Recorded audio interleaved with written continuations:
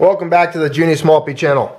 Had a viewer request for a video. He brought up some pretty good points and just wanted to open it up for discussion, see what you guys felt, and do an episode where we can fill it up with commentary and just kind of look at the issue of the risks to gold ownership or the risks of owning gold. And see what you guys think. You can throw your input here in the comments, and I'll just talk about a little bit of what I've come to realize over the years, come to expect, and come to deal with.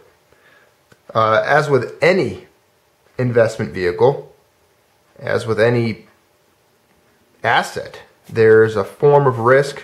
There's a degree of risk. There's a risk to owning dollars. There's a risk to stocks, bonds, mutual funds, your 401k. Your pension, there's a risk to that. As you saw in Detroit, they had to, take a haircut, if you will. So I just jotted down quickly some risks to gold ownership, and a couple of them that go back to the beginning of time. The biggest one is theft, obviously. Thieves can break it in and steal away from wherever it is. The government can steal it out of a safety deposit box, as we've learned in 1933.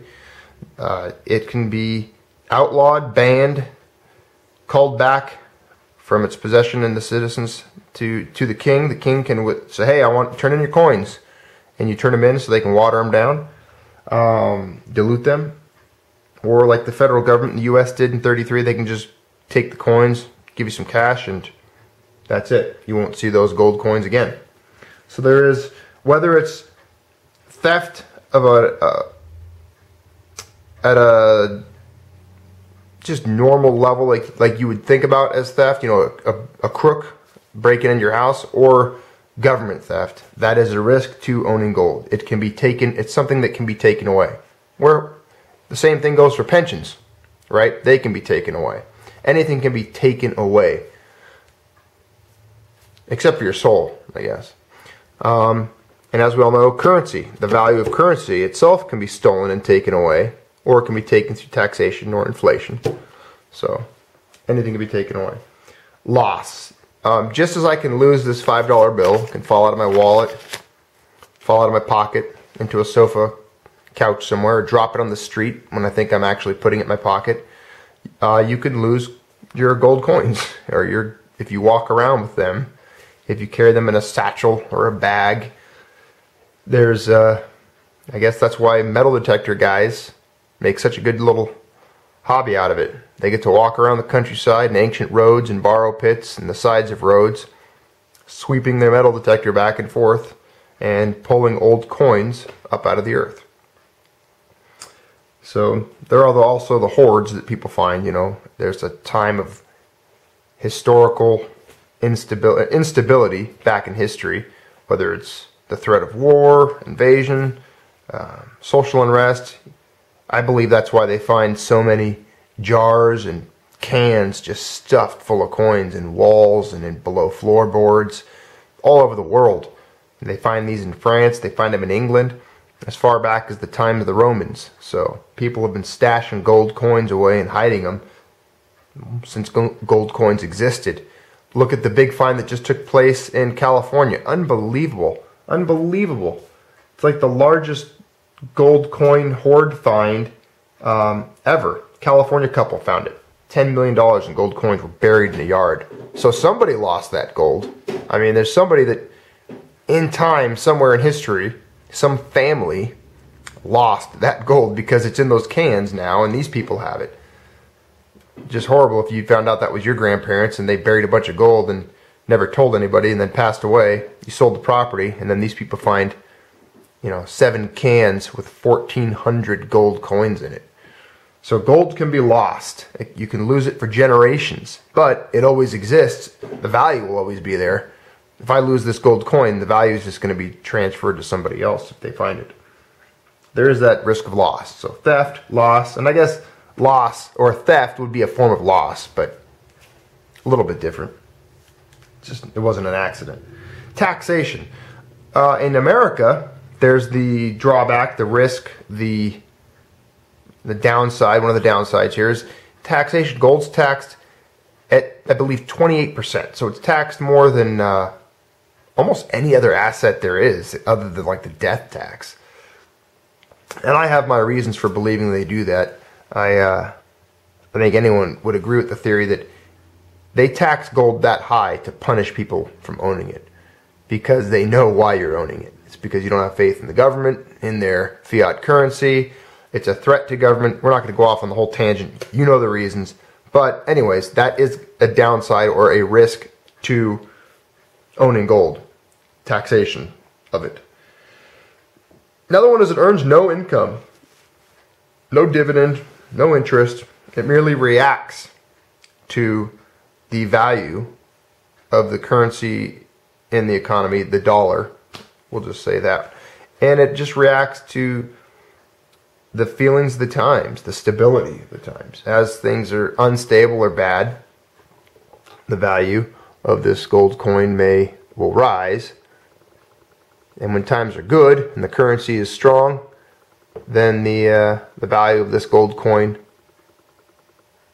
will go down. So when times are good, it's not worth as much. When times are bad, it goes up.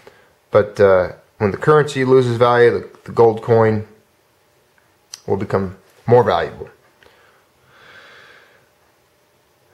To move gold, you need to physically move it, sell it, transport it.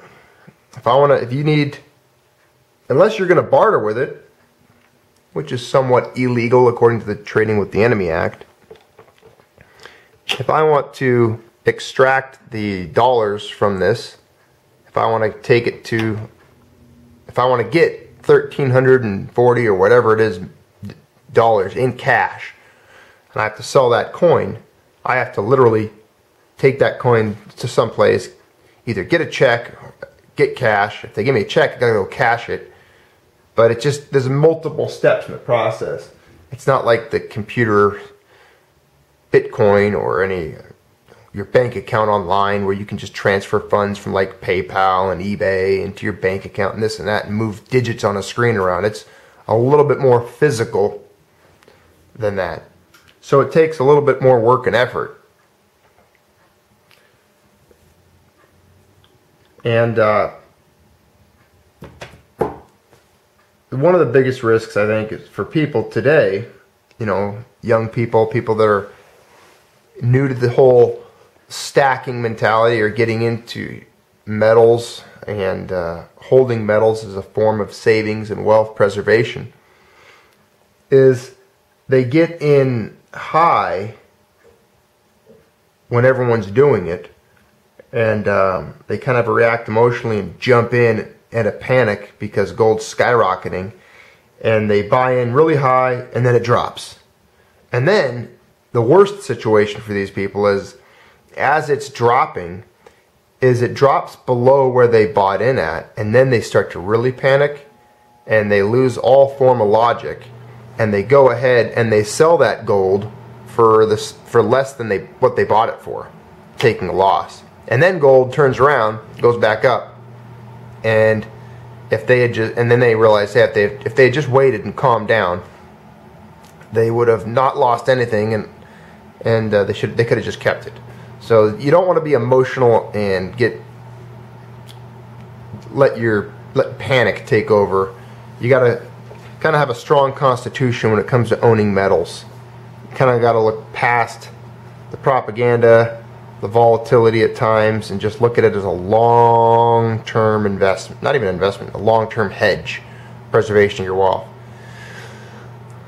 Because if you do get too emotional and panicky, you'll start making bad decisions, dumping gold when you shouldn't, buying gold when you shouldn't, and that's going to really decrease the positive effects that gold could have on you and in your life and in your financial status. One of the other big ones is people that accrue debt to get gold, or people that have a lot of debt and have gold and they refuse to pay off the debt, I guess you could say. We've talked about this more in the How to Save Money and Buy Gold video.